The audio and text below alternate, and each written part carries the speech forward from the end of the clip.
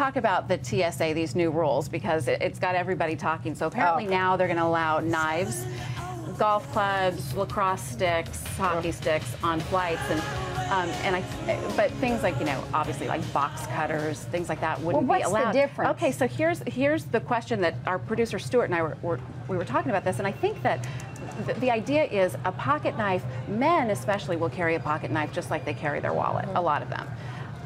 And I think but the idea of carrying a box cutter, what the heck do you need a box cutter for? See, and I wonder if you carry that in your pocket. Like really affected by not carrying a pocket. Like I would like to do a survey with men who used to carry pocket knives and then they couldn't, and be like, did your life, was it hard to travel without a pocket knife? Because I don't understand the need for it. Like, what are you going to do with a pocket knife during the daytime? A pocket knife is a weapon. It is a weapon.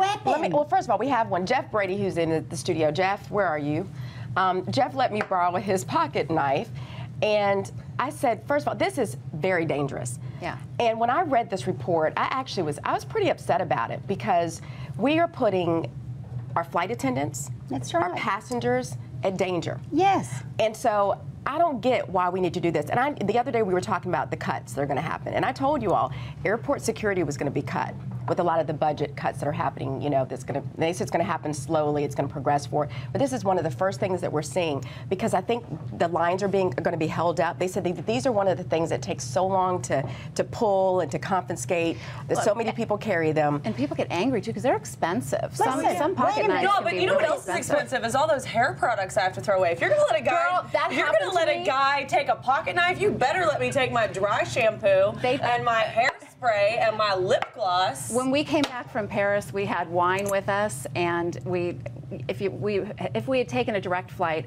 internationally from Paris back to the States, we would have been fine, but we had to route through Chicago. They took all the wine away and everything, and I thought, well, what the heck am I going to do with a bottle of wine but drink it and have a great time? I'm not going to beat someone over the head with it. No, but I don't understand that. Why would they let you bring a pocket knife but not let you bring a lip gloss? What am I going to do with a lip gloss? Like I said, or hairspray. Well, and this is the report. They're just saying that it takes so much time, and with the cuts, they're going to be taking. Who are you saying they said? The TSA. The TSA. They put out a report yesterday. They did. And I heard that the lines were not all that long. Well, they will be. TSA. Well, of course they will.